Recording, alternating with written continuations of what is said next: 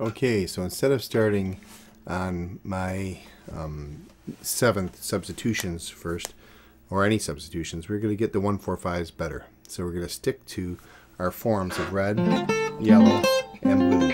Go back and get those down really well if you don't, because every time I put a little thing out like this, I get an email saying, "What the heck are you talking about? Red, yellow, or blue?"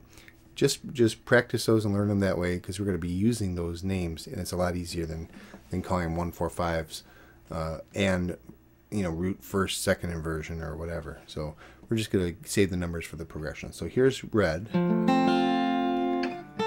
yellow, and blue. Now that's my F. My B flat is blue.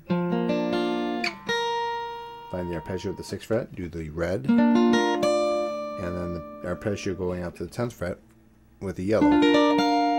So F, B flat, and now take that yellow all the way down so where we don't need the first finger anymore. That's C. We could play the C like this or like this. We're just going to play like this for now. So that's yellow. And the arpeggio goes to the 3rd fret. Now I make my blue from there.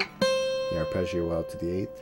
And then my red here. So those are 3 C's. So F, B flat, and C.